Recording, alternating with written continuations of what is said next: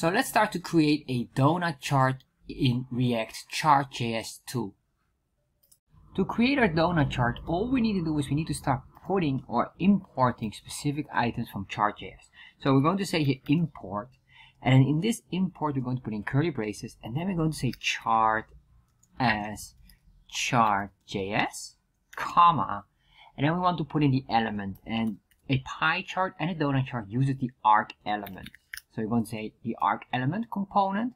We want to have a tooltip, comma, and a legend. Once we did this, we're going to say it will come from the Chartjs library, the chart.js library. There we are. So once we did this, we are the next part. What we need to do is we need to register that item. So we're going to grab here the Chartjs, and it already becomes here a bit faded, indicating that there's something wrong. So we're going to say here chartjs.register, and then now it starts to react again. And in here, what I want to register is basically all of these items. So, or all the components in here. Once we did that, semicolon.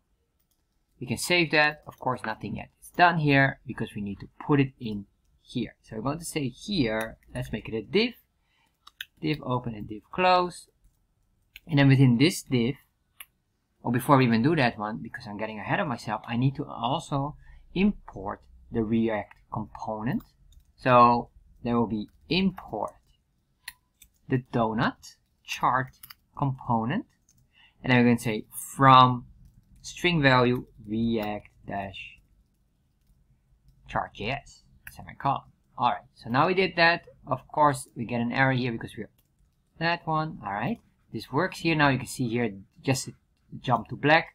Now let's start to work on this. So what I want to do here is the donut tag, and then in here we're going to put in the object, and we need two specific objects. We need a data object equals data, and next what we need to have is the options object equals options.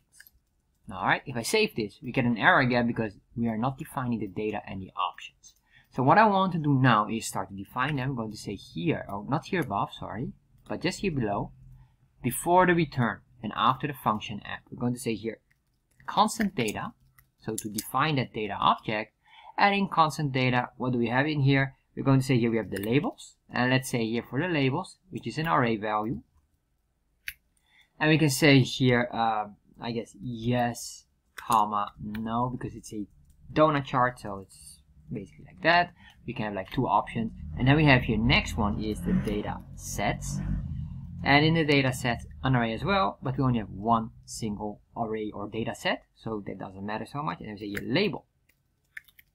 We can just say here the poll, for example, comma, and then we have here the data, and the data could be 3 and 6, comma, and we can have a background color. And we can put the background color, which could be an array. In this case, I'll just make it an array. And we're going to say here black and red, I guess. So once we did that, border color, and the border color, we can just maybe just grab these as well. Doesn't matter so much. So once we did this, we can save this. Alright, we get another error, of course, because we don't have the options keyword. So let's put in here the options. So we're going to say constant options, and then we can just leave this blank for now because we don't use this. So we're going to say here that will be just like that. If I save this, refresh, alright, and there we are. Now we have this nice pie chart. Let's reduce the size of it by getting in here. We're going to say style equals curly braces, and then here another curly braces, and we're going to say here the width. Width could be maybe 50%. And then we have a comma. We can say here height will be as well 50%. Save that. Alright, there we are. And that's it.